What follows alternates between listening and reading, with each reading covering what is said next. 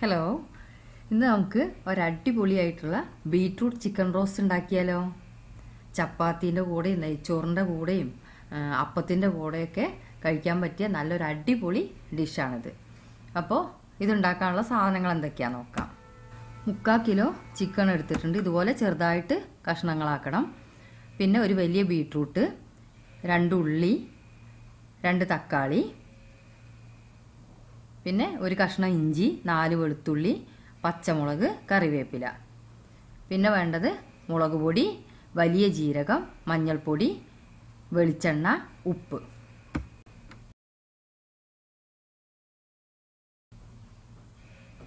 അപ്പം നമുക്ക് ആദ്യം ഈ ഉള്ളി ഇതുപോലെ ഒന്ന് ചെറുതായിട്ട് കട്ട് ചെയ്തിട്ട് മിക്സിയിലിട്ടൊന്ന് ക്രഷ് ചെയ്തെടുക്കുക.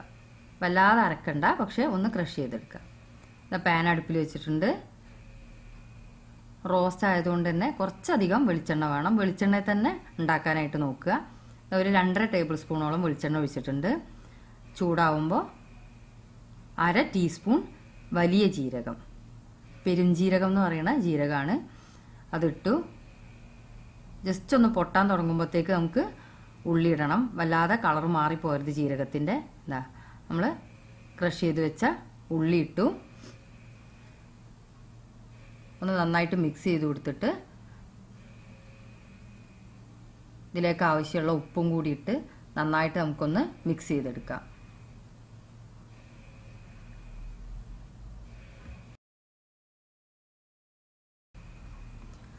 ഒരു 2-3 മിനിറ്റൊക്കെ ഇതുപോലെ ഒന്ന് വഴറ്റുമ്പോഴത്തേക്ക് ഉള്ളിയൊക്കെ ഒന്ന് കളറ് മാറി വരും. ആ സമയത്ത് നമുക്ക് ചതച്ച് വെച്ചിരിക്കുന്ന ഇഞ്ചിയും വെളുത്തുള്ളിയും ഇടാം. ഇഞ്ചിയും വെളുത്തുള്ളി ഈ ഉള്ളി ക്രഷ് ചെയ്ത പോലെ തന്നെ ഒന്ന് ക്രഷ് ചെയ്യണേ. ഇപ്പോൾ 2 കൂടി മിക്സ് ചെയ്താൽ ഇതൊരു 1.5 ടേബിൾ സ്പൂണോളം വരും.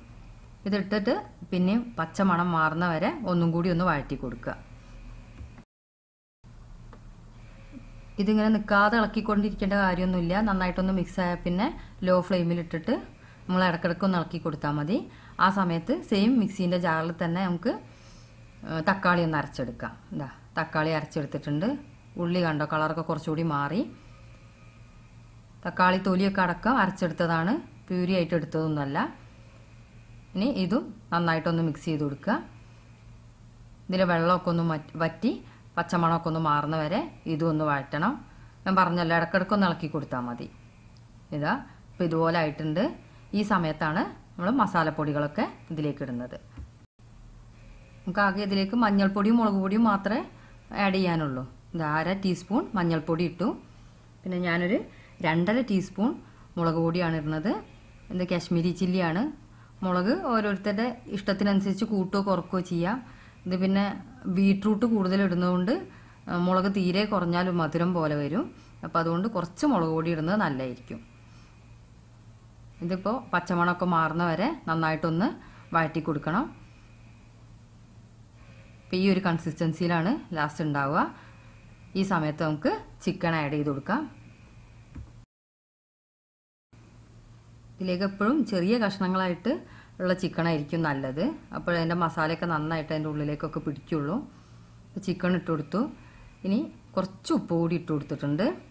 നന്നായിട്ട് ഈ മസാലയൊക്കെ ചിക്കനിലേക്ക് പിടിക്കുന്ന വരെ ഒന്ന് വഴറ്റി കൊടുക്കണം.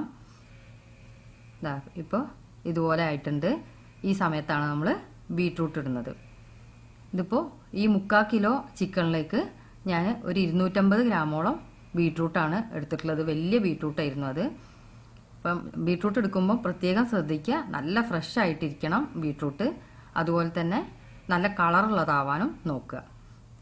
പിന്നെ ഈ ബീട്രൂട്ടിൻ്റെ ടേസ്റ്റ് മുന്നിലേക്ക് നിൽക്കുമോ, ചിക്കനേക്കാളും മുന്നിലേക്ക് ബീട്രൂട്ടിൻ്റെ ടേസ്റ്റ് നിൽക്കുമോ അങ്ങനെയൊന്നും വിചാരിക്കേണ്ട. ഇത് നല്ല ടേസ്റ്റുള്ളൊരു റെസിപ്പിയാണ്. നിങ്ങൾ ട്രൈ ചെയ്ത് നോക്കിയാൽ നിങ്ങൾക്ക് മനസ്സിലാവും. ബീട്രൂട്ടിൻ്റെ ടേസ്റ്റ് ഒന്നും മുന്നിലേക്ക് വരില്ല. അപ്പോൾ ഇപ്പോൾ ഇങ്ങനെ ഇതുപോലെ കുറച്ച് വെള്ളമൊക്കെ ഇതിൽ നിന്ന് ഇറങ്ങി വരാൻ തുടങ്ങിയിട്ടുണ്ട്. ഈ സമയത്ത് നമുക്ക് ഈ ചിക്കൻ ഒന്ന് അമർത്തി വെച്ച് ഒന്ന് വേവിച്ചെടുക്കണം. ഒന്ന് അടച്ച് വെച്ചിട്ട് നമുക്കൊന്ന് വേവിച്ചെടുക്കാം. ഇടയ്ക്കിടയ്ക്കൊന്ന് ഇളക്കി കൊടുത്താൽ മതി. ഇപ്പോൾ ചിക്കനൊക്കെ നന്നായിട്ട് വെന്തിട്ടുണ്ട്. കൂടുതൽ ഡ്രൈ ആവണ്ട, കുറച്ചൊരു ഗ്രേവി ടൈപ്പാണ് വേണ്ടതെന്നുള്ളവർക്ക് ഈ ഒരു സമയത്ത് തന്നെ ഫ്ലെയിം ഓഫ് ചെയ്യാം. അപ്പം ഞാൻ കുറച്ചും കൂടി ഒന്ന് ഡ്രൈ ആക്കിയിട്ടാണ് ഇതുണ്ടാക്കുന്നത്. അതുകൊണ്ട് ഞാനിനി അടച്ചു വെക്കാതെ തുറന്ന് വെച്ചിട്ട് ഒന്ന് റോസ്റ്റ് ചെയ്തെടുക്കുകയാണ്.